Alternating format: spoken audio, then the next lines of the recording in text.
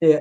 Hey, well, hey, great to finally catch up. It's great just to be able to have a chat really together. I mean, we're both in very similar situations, still in lockdown, very much so.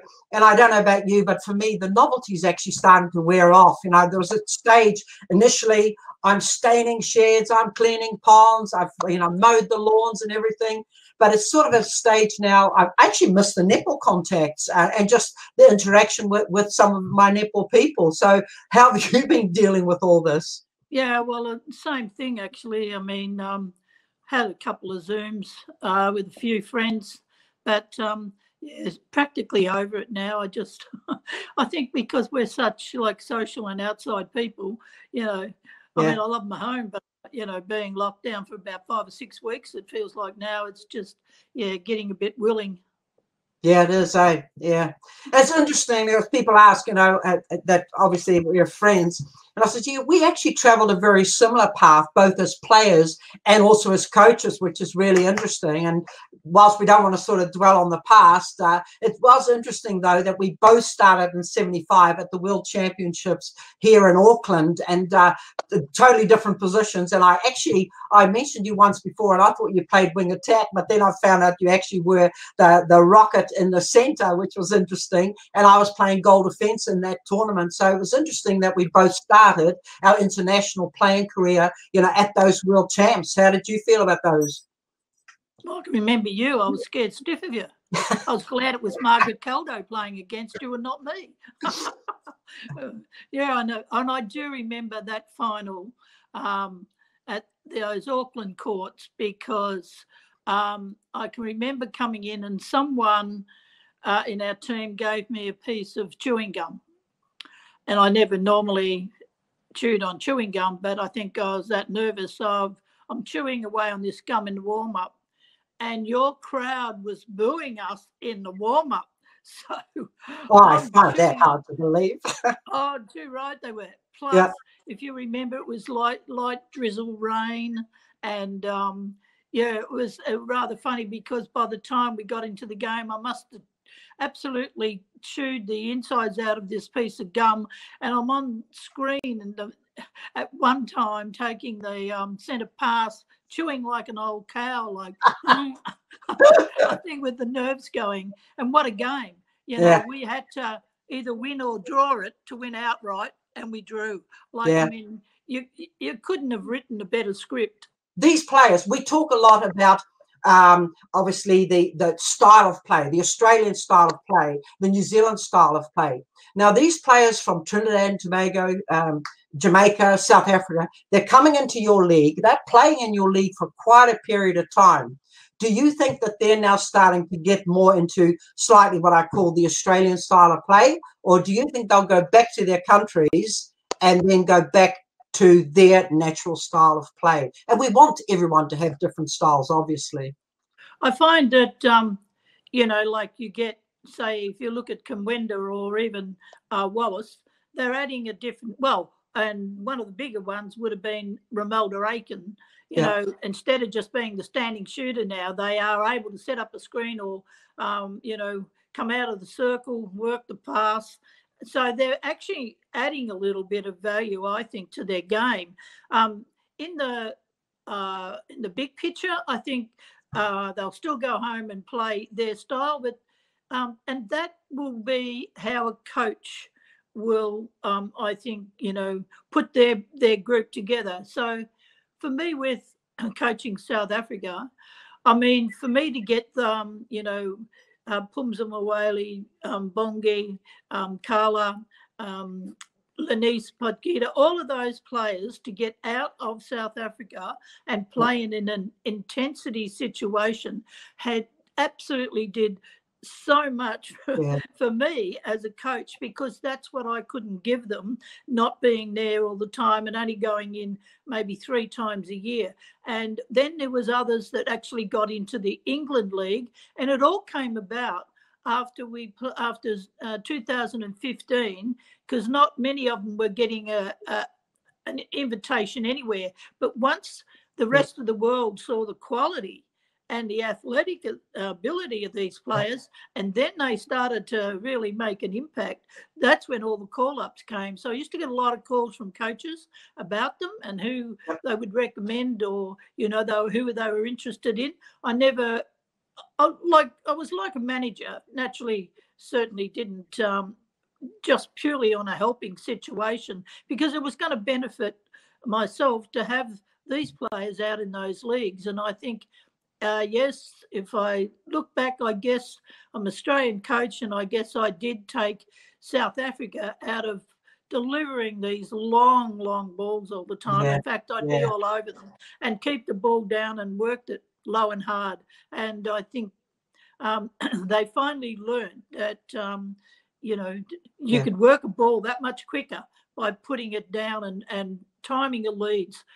That's one area in the game that really bugs me. I think I said the other night on a video link that I had, was whoever bought clearing leads into South Africa, they had them clearing out of everything. The trouble was there was nobody there to take the next pass. So I had to make them learn to stand up and be counted right next to their opponent and take their leads off that. And it's the timing of the leads. Plus, I also think we overdose on the pass. There's so many times it could be far more direct to the circle, but we don't hang in long enough to feed the ball in. It's like a hot potato. They have to turn around and whip it back and re-go again. Oh, it annoys the hell out of me. I just think you got to get the skill of the pass. Erin Berger finally was one player I felt really did a good job on that, because, she was centre, and Bungi definitely got better at it as well, where Erin was always wanting to put in the long bomb. And I soon showed her that the percentage rate of what came off of that was very low to working a ball to get in. Now you can have it as flashy as you like, but flash doesn't win games for me. Exactly. Yeah. It's interesting with regards to that. I went to South Africa many years ago, and they were playing that long high pass. And we talk about different styles of country, and they were playing the high ball. You went home? Sorry. You mean you went home? Oh, Sammy, Nederland. Yeah. But also, they did the big diagonal passes. And at that time, I'd say, listen, it ain't going to work, internationally. But because they were deprived of that competition, until recently, until you experience it, you actually don't know. And at least some of your players, by playing in the Australian, England and New Zealand League, they did experience that. And we often talk about the different styles of countries. And recently, we actually held a seminar in England at the World Champs. And we came through, and it was really interesting. And I come, obviously, from New Zealand's perspective, at the New Zealand style of play. And Dame Noeline actually really wants to bring that back. And I think that's wonderful. I think we had a period of time, we looked at Australia and we thought, it's the fast feed, it's the hands over, it's the one-on-one marking. And you have a lot of success for that, and I've absolutely no problem with that. But part of our style, like on attack, it's the holding shooter, where we have a stationary shooter and the goal attack does all the movement within the circle. And it's up to the centre wing attack to bring the ball to the shooter. Defensively, we like the space marking. We love, I love going for a ball in flight. It's about taking of the intercept. So rather than doing the hard one-on-one on a player, we're looking for the ball. We talk about zones, and the zones probably we tend to use would be a high zone, because by doing a high zone, even if it's broken, you still have an opportunity of taking the ball. So we work that way. So fitness-wise, whilst it's a biggie now in our game, and so it should be. We're professional athletes now. Fitness has to be a huge component of it now. But, we had some players in the team, and there was mention made of Williment Davu, and we've got Katlatu was in that team. And these players were not what you'd call the lean, mean type, but by goodness, they were one. Kat was just brilliant in that goal shooting circle. She could hold like crazy. Irene van Dijk, a lot leaner, meaner, but she was also very much a holding shooter. Other end of the court, the Williment Davus, she might not have been the best on a yo-yo test, but she could read play, she could take the intercept. And I thought that was our style of play. So I look at Australia, and I think it's lovely. you still obviously retain your style of play, very much the hands over, you know, but South Africa, you didn't take that totally into South Africa, though. You allowed them to have their own style. How do you see, if I said to you, what's the actual Australian style of play, how would you answer that one? Well, as I said, it was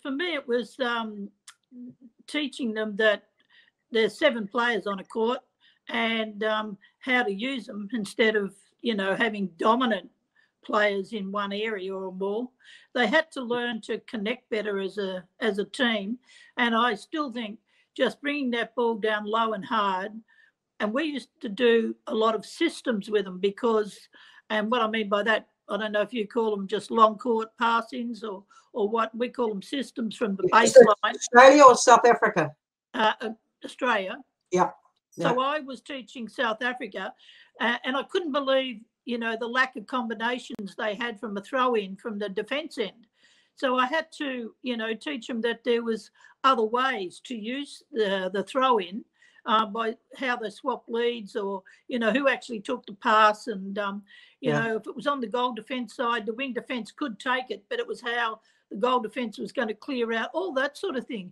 And it took quite a while, but once they started to get on how to work space, they became a very big threat as a team. And I you know, we hammered it, like every session to finish off, we would do good 15 minutes out of our 2 hours, 15 minutes of bringing that ball down, because we had to have connection. And that was one of the areas that they didn't connect that well. And so once they all learnt, you know, how to work with their teammate, it became so much easier as a group overall. Yeah, because I felt South Africa, you had players in there, brilliant on defence, came through for the intercept, and I thought, you know, it's a mixture. It's not just a mixture of Australia and New Zealand, but you've actually added to their own style of play, which I thought was great. Yeah, it was one of the funniest ones, though, was Carla Pretorius on my very first coaching stint against, I think it was Uganda.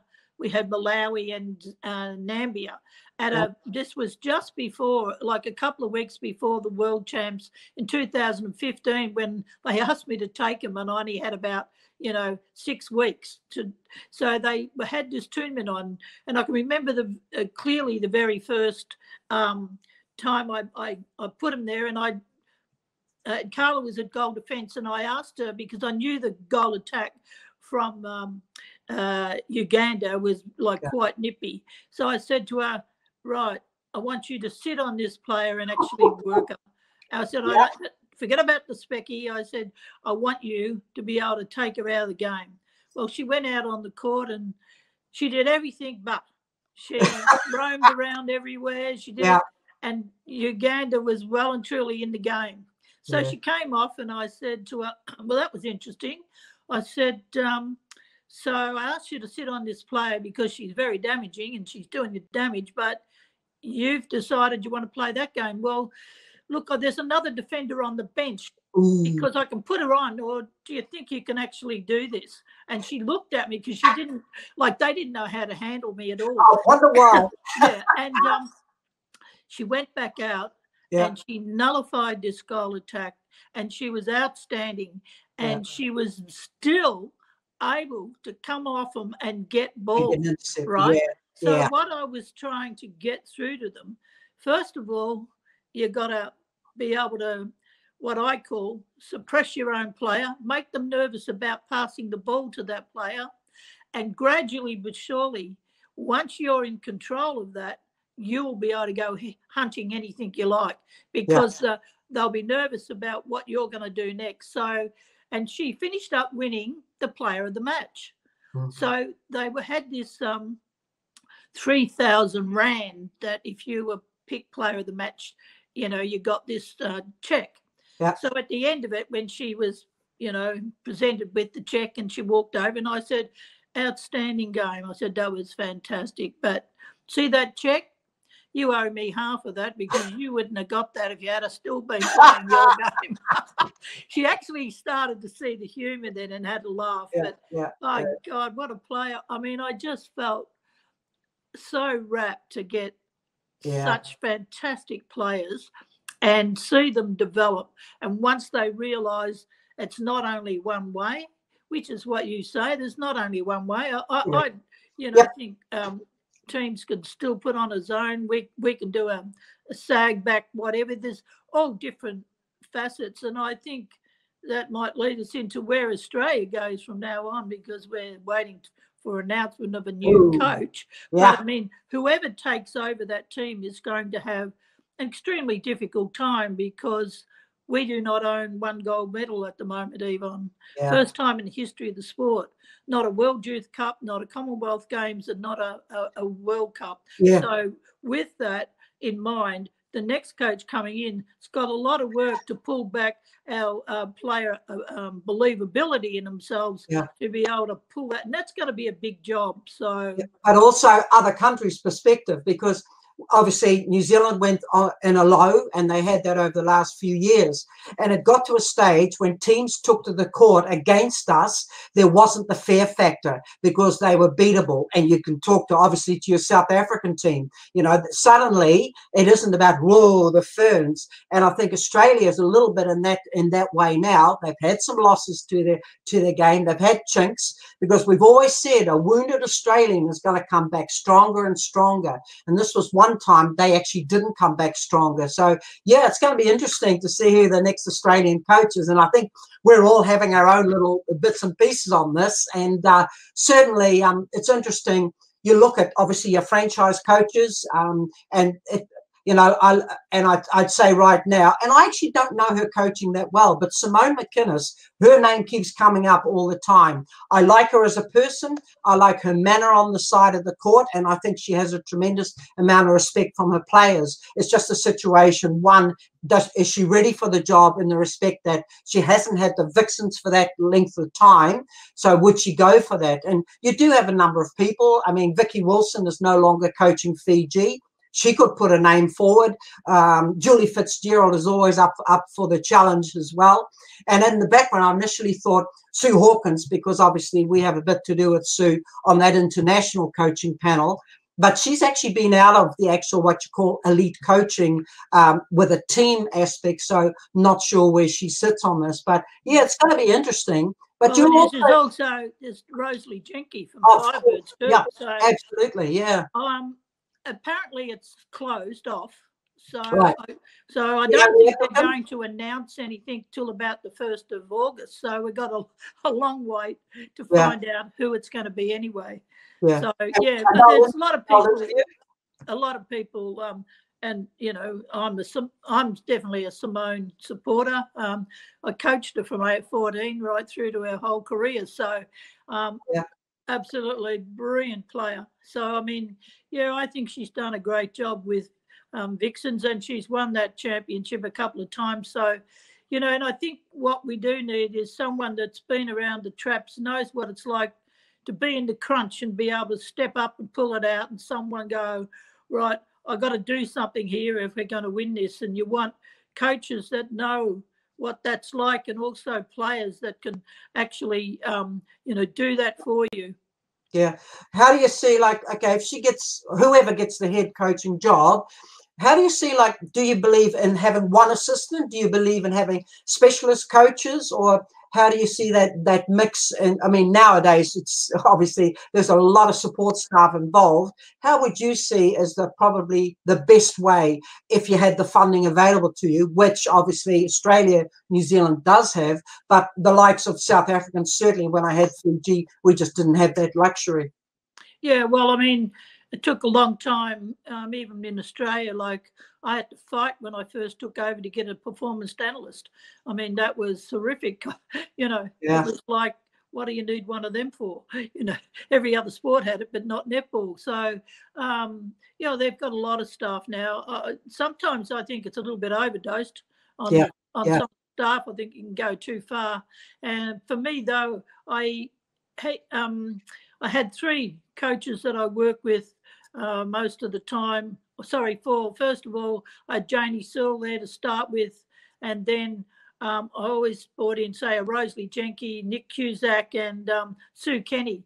And over the time, one of them would always be on the bench with me. So what you're trying to do then is to create new coaches coming through, and also I like them there at the training sessions, because when you do the specialist stuff, you want to be able to break off into your specialist groups, and you can't do it all. 9 times out of 10, I might have been handling more the back-ended the defenders. Even though I played centre all my life, but I was always a playing coach. I think you said the other night you'd hate to do that. Well, I loved it. I didn't have to wait a quarter time to tell them where to go and move, and I was shoving them off. Done that anyway, even just as a player. And I loved it. And so I mean, it just gives the players all the feedback from all of it all the time. Was they love the specialist stuff, because so it'd be technically high but physically low in that session. So because you'd be breaking it down. And I mean, we had you in a couple of times to work with some of my AIS players and stuff as well. So they love that, and they love to get or pick the brains of different coaches, because you only need maybe one thing from that coach that you add to your game, which then really helps you and, and takes you maybe to another level. Not every coach is going to give you what you want, but I'd say like the top coaches, if you have enough expertise around you like that and feedback, as a coach, I'm going to set down that style of game plan that I want, and it's been successful. So, I'm not going to run into doing full-time court press or zone where that's not my expertise. I reckon I can set it up and play it, but I'm going to play what I know has been successful and still is for me, and that showed with South Africa. So I think, if you look at it, players love that specialist stuff, and the more you can give them, I think, the better it enhances everything. Yeah, because this year, I mean, actually, I was going to be quite busy this year with the Silver Ferns cluster groups. And we did this last year, obviously, before going to the World Champs. Personally, I loved it. I loved going in. And obviously, I took the specialist defense, but it was team defense, not just with the in-circle at times, although sometimes it was in-circle. And it was cool. Like, Nolene has an overview of everybody. Donna Wilkins was there, and also Mark Foster was there as well for the midcourt. And I thought, we all had our own little sessions, and it's a different voice, and it's very specific to that area. Then at the end of it, we come together and we just collectively all put it together, and so in that situation, I think the coach of today, and because obviously funding comes into this as well, and a time factor, because they are together a lot longer now than we used to have them in our day. But it's a situation now where the main coach has an overview, and it's about them bringing all the different bits together, not necessarily her doing all the active practical coaching. And I thought that Nolene worked that really well. And same with Deb Fuller. When Nolene was obviously over in Suncorp, Deb Fuller took charge here, and so she was basically saw the whole concept, all the coaching stuff coming together. And I looked at that, and I'm going, that's the way that we should be going now. And I agree with you, though. Sometimes we have too many people on board. Sometimes I look at it and just the stats that are collected, and I'm going, how much of these stats are you actually utilizing? In trainings, it's one thing, but when in a game situation, if a player, for instance, drops the ball 3 times, I think you or I as a coach, I think we'll remember it. So we don't. Right, we will. Yeah. So I don't think we need to see that on paper. I love it when someone would say to me, for instance, your wing attack's always going into the corners. And I'm going, yeah, and that's okay, because she's not no intercepts being taken, or she's not being defended, And I'm going, yeah, it's a very fine line as to how many people you have on board, so long as everyone that is on board has an accountability factor. And I think at times that might have been missing in the Ferns, previous to this. But now everyone has an accountability, including the players. They now have the fitness, like they've set levels, And if you don't attain those levels, and Nolan put that out there, if you don't attain those levels, you know, you ain't going to get selected. And the first time when I came in on it, and I saw a bunch of players, and they were sitting on the side, and I'm going, what are you doing? And she's, oh, we didn't pass the fitness testing. And I'm going, did you know what it was? And they went, absolutely. And I says, then you deserve to have your butt sitting where you are right now. And every player bought into that, whether they were in the team or in the squad, they bought into that, and they now know structurally what is required. And I think players nowadays still need structure to their whole situation. I don't know in Australia whether you have a player, you know, empowering the athlete, which I believe in, but surely you also need some structure to the whole setup. You only empower the ones that know the game. You can't put young players in there and expect them to get out of situations if the coach doesn't know what she wants from the group. Yeah. Like, you know, I often say, like, so, you know, when you're coaching, you got to know what you want from your team or how your team's going to look. If you don't know that, how are you ever going to know if it's happening? You know, you got to know, like, your whole structure of what you want. And, yeah, if you've got a bunch of players that are, you know, been together for, you know, 7-8 years or something, and they're more mature players, I think you can just say, well, you know, well, this is the one thing we need to work on today. And then they basically, you've taught them all the options. But if they don't know all the options, they don't know actually when things are breaking down and they can't identify it early enough on court. You know, in our game, 6 goals is nothing, can be turned over within a matter of less than 3 minutes, you know? Yeah. You know, but that, well, I was 6 down at halftime in the, you know, 2011 in Singapore. So, and, you know, I think within 4 minutes we were back level. So you can't, the coach still has to identify sometimes a lot of things that the team on court in the crunch at the time isn't picking up quick enough on. So if you hand over everything to them on court, it might not happen. You would hope that some of them would identify it, but I tell you, that's one of the things I've found that players don't identify when changes happened immediately to them. Yeah. So I find it interesting, we talk about reading the game, and I sometimes ask players, what do you mean by that? You know, what is it? And I believe as a coach, and it's really cool now being on board with Nolan, because I hadn't been at the high performance with an actual team for quite a period of time. And it was interesting. And with that, what I enjoy, and that's why with her specialist coaches coming in as well, we had a situation, we showed them lots of different things. And I do one-on-one defense as well. Against a team like Malawi, if you just did space marking, you're in trouble, because all they do is short passes, they pass it back, and you'd never get the ball, right?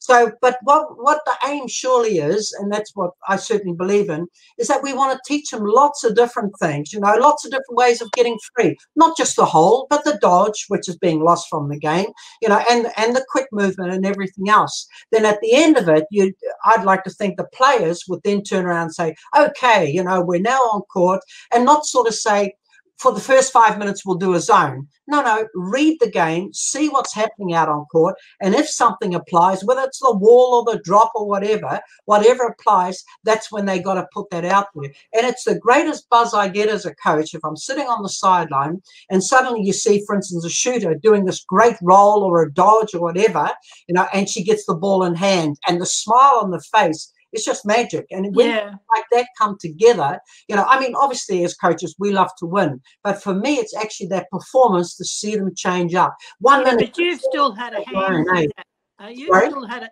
You've still had a hand in that by, you know, maybe showing her that the opening's there for the role. Yeah. Absolutely. And it's just wonderful that they can pick it out as to when to utilize and when not. And I think obviously the higher level of player and the more you've been out there performing, it'll come far more naturally. Some players will have it naturally though, like a Timmy Parabelli, and I spoke to her the other day. She's just got that natural flair. And when I took Fiji, man, that was a tremendous learning experience for me. Loved it. But when I went over there, I had my own ideas, and, you know, I was quite a structured coach, to be fair. You know, we were going to do all this stuff, you know. But you've got to, and that's why I asked you about South Africa, you've got to stick to what they do. They are natural ability. They've just got wonderful, wonderful flair to the game. You don't want to take that off them. When they lose, and that's something I had to learn from them, when they lose, it means something to them. Absolutely, it means something. And, you know, they've played to the best of their ability of the game. But 5 minutes after they come off the court, they're in the van singing away, going, next game, and they can leave stuff behind. And so they learn and leave it behind. And I was a coach, and probably still am to a certain degree, whereby I hold on to that. And I'm going, look, if you've had a loss, it needs at least a half an hour of mourning about it, you know. And it's interesting what how other players cite as to whether they have had success or not. Now, with a team like Fiji, were they always going to beat Australia and New Zealand? Well, no, they weren't. But that doesn't mean to say they couldn't have had success against them. And that was a tremendous learning experience for me. And I really enjoyed trying to bring them all together and bringing that flair into structure and also control and discipline, probably more than anything else. Yeah, well, I think, you know, with South Africa, I think Nick Cusack was funny. She said to me, yeah, she said, you're certainly a lot softer with this lot, Plum. And I said, well, you know, I think we've got to tread lightly. They need to, firstly, they've got to learn not to be looking at you so scared and realising that you're human and that, you know, that you'll support them. And so, you know, yeah, I used to nurse them along quite a lot in the early days. But as we got to then starting to get up there and compete and beat some of the top teams or even get very close, I think it was the last 12 months I said to them, well, girls, the honeymoon is over.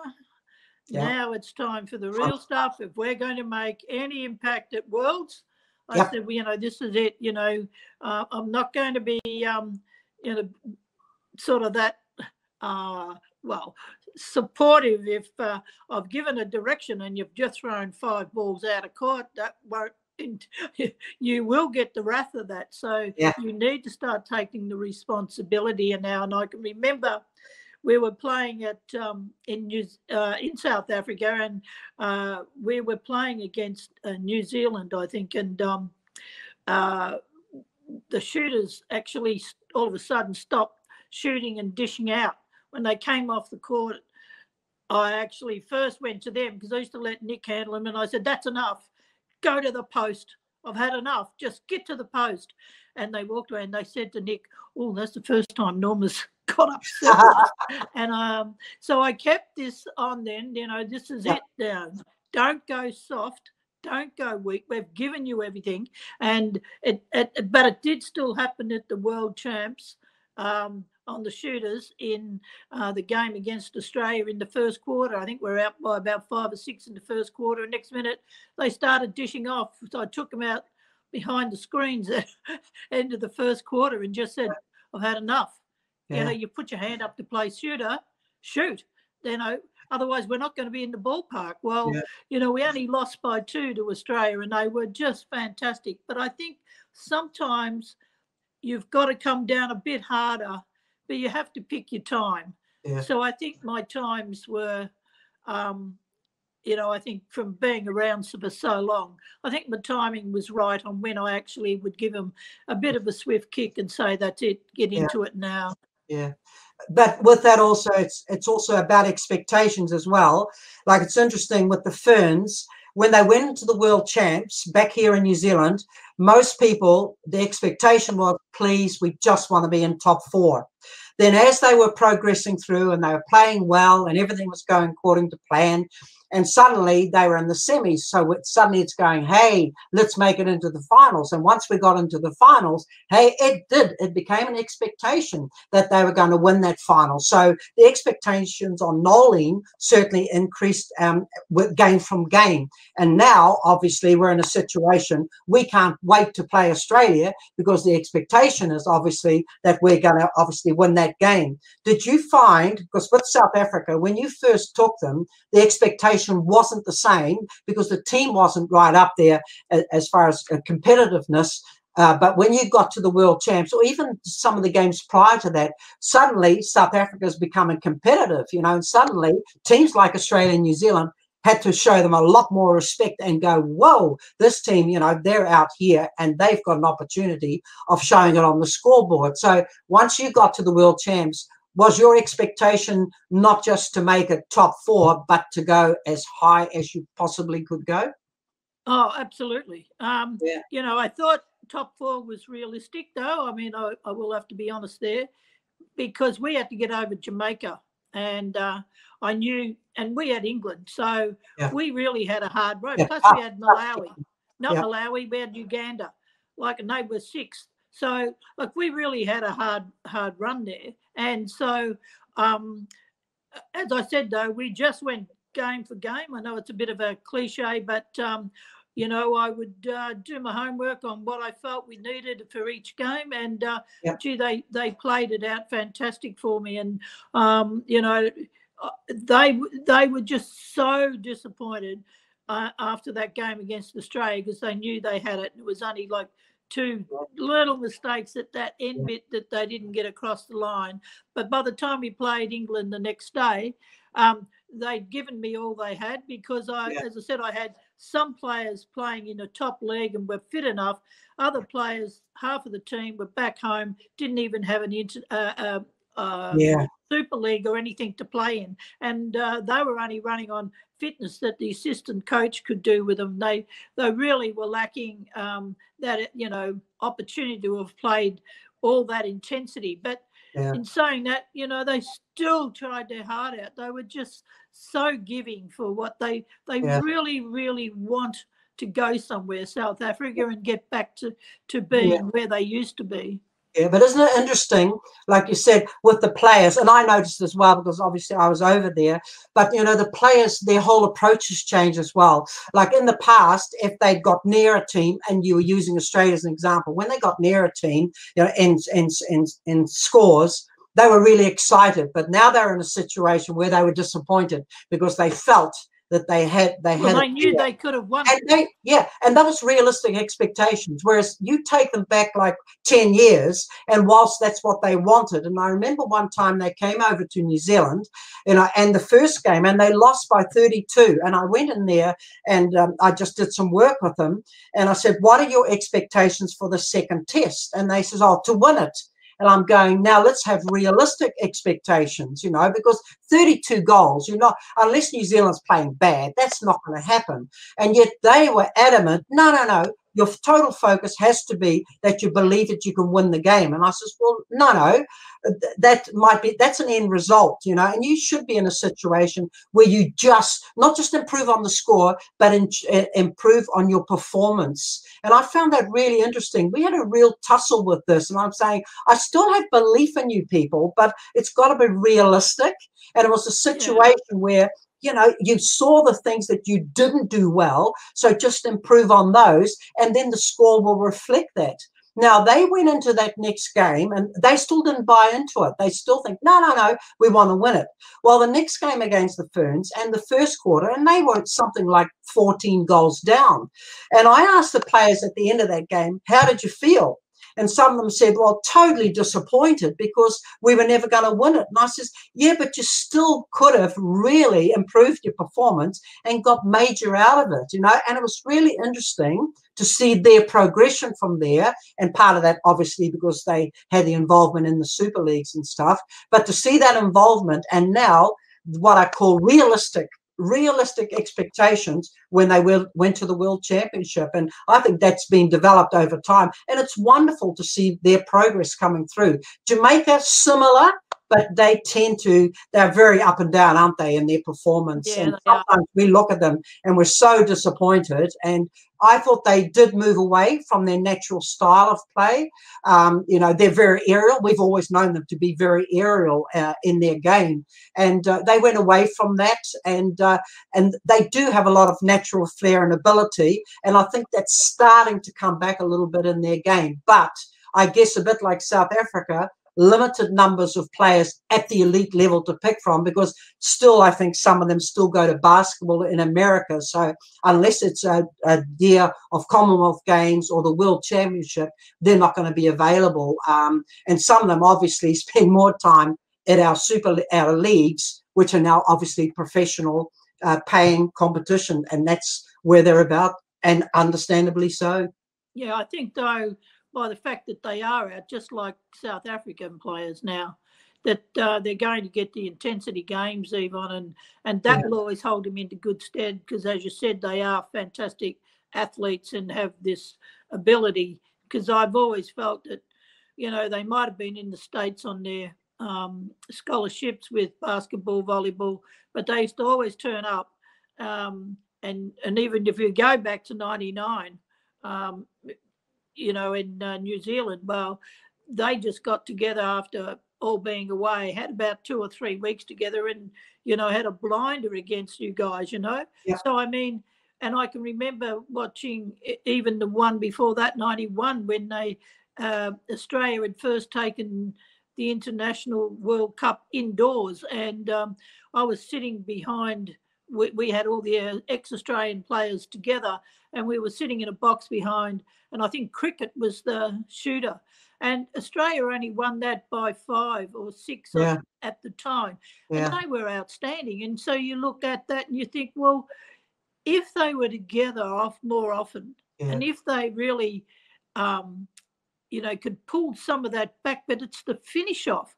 What was it that didn't let them get over the line, you know? And I just think it's been not being able to be as a group together for a long period of time, probably not having camps and everything else like we do, or we were doing before we had a World Cup or anything.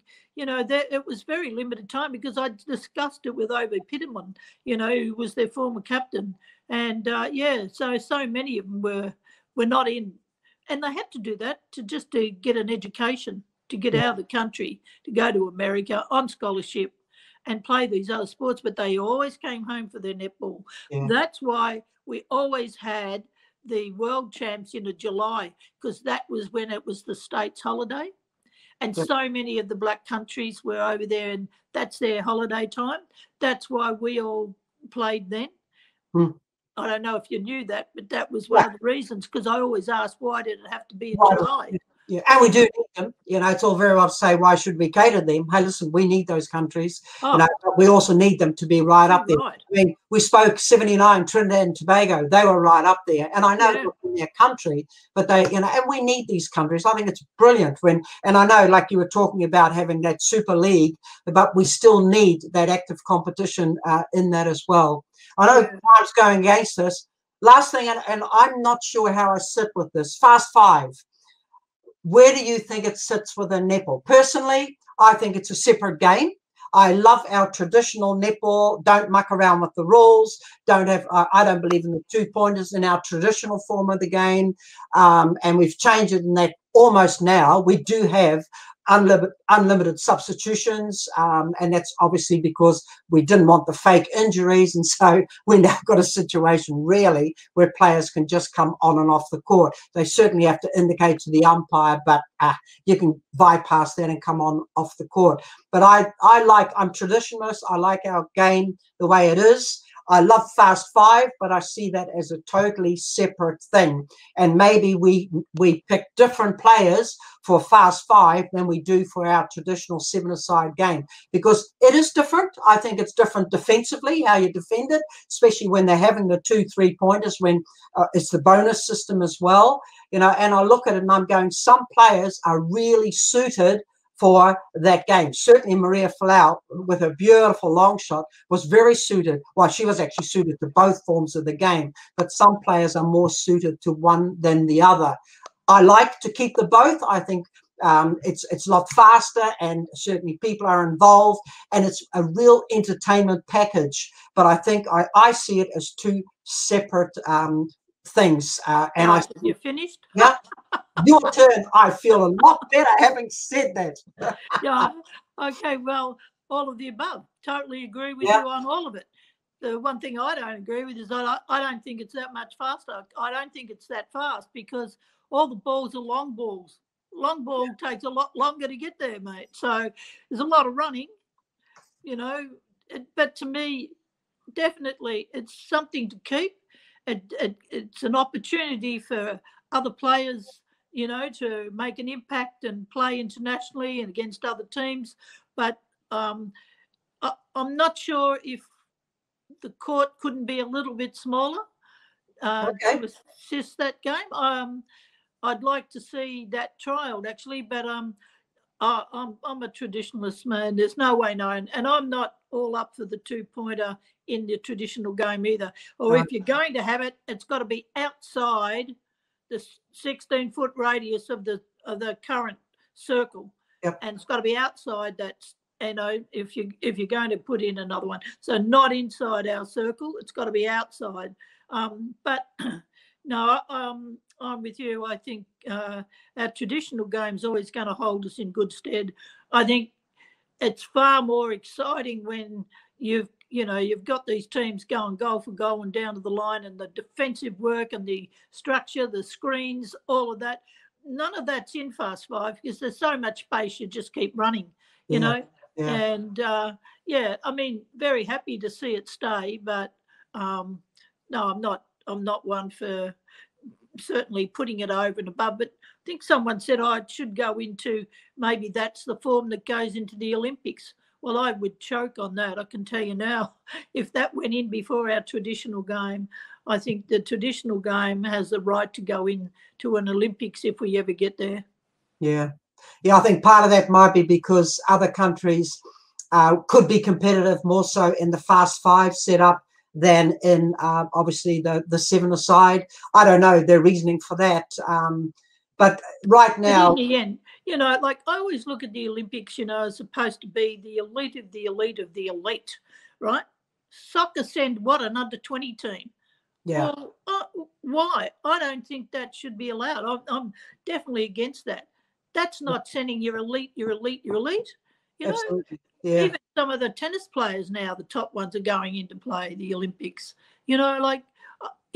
Olympics is, I believe, has got to stand for all the reasons that it was all put together. But again, the same old thing. I think money talks, and I would really be disappointed if our traditional game didn't go into the Olympics first over a Fast 5 being here for a few minutes. Yeah, fair enough. Yeah.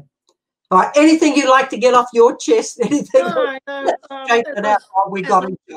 As I said, looking forward to see who gets the next Australian coaching position, and I hope because I got banned, from Australia a bit when you did. Yes, when I basically said I was going to mentor Anna Mays when she was coaching England, which I was so disappointed about because, I had like Mark Caldo coach England physically against me. Sue Hawkins coached England physically against me. Jill McIntosh was working with Jamaica physically against me when I was national coach. But I just was going to mentor her and got banned from going into any meetings with Netball Australia.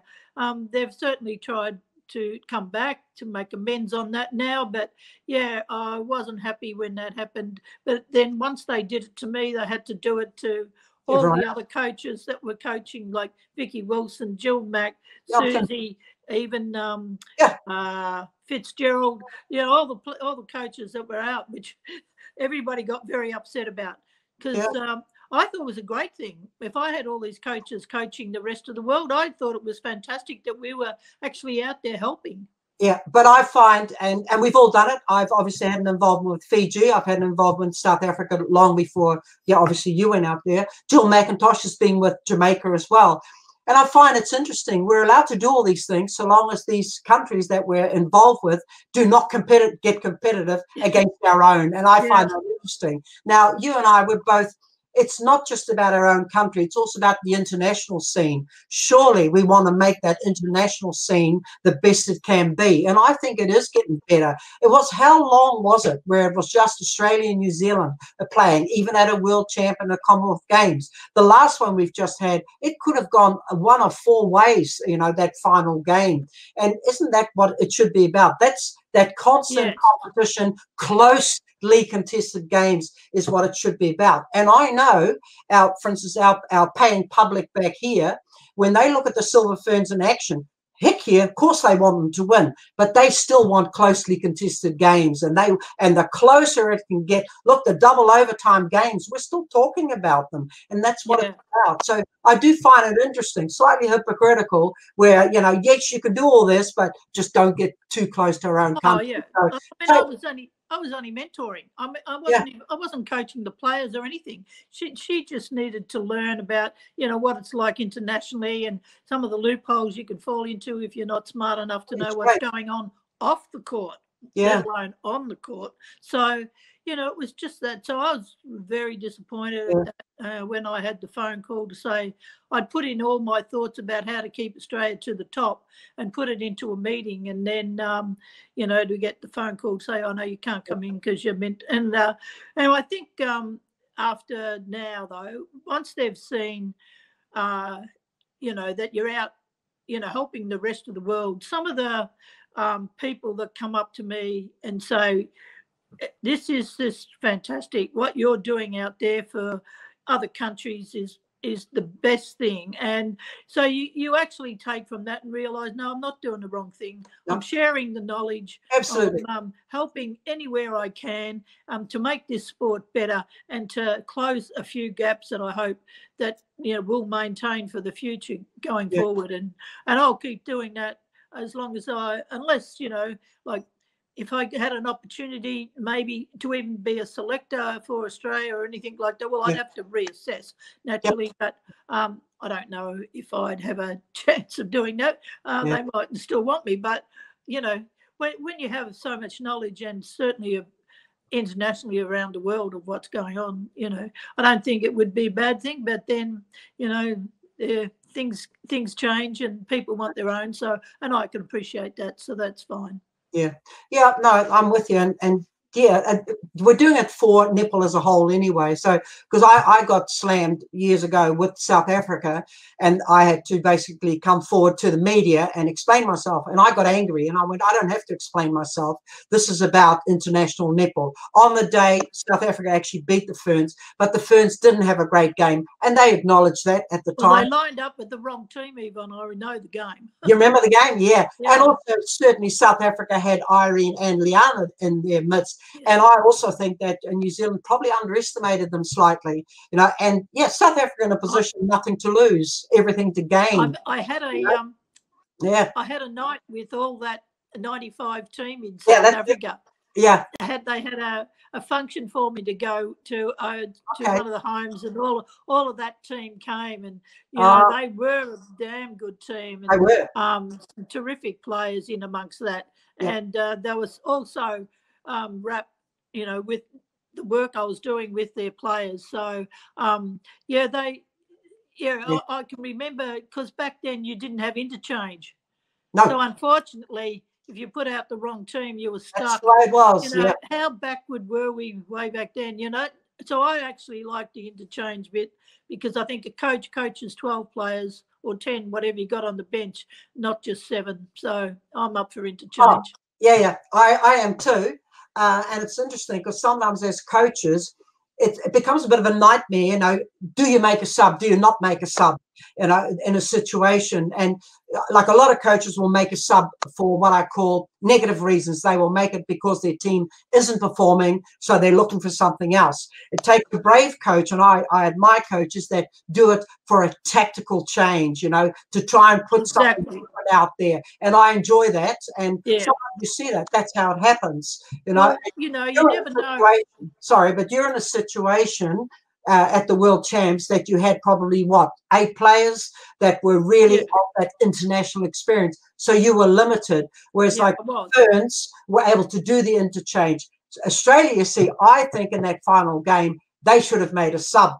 And I thought they did not finish off with the lineup that they should have finished off with. Yeah.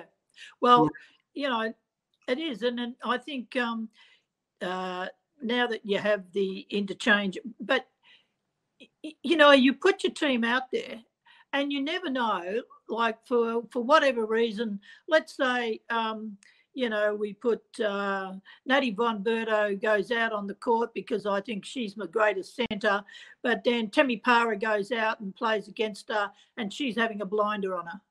Yep. So I have to make that decision how I'm going to change it, or I give Nat all the information I believe that will turn that around for her. I would probably work that with her first. But if it was another player, you know, they might be having a bad day.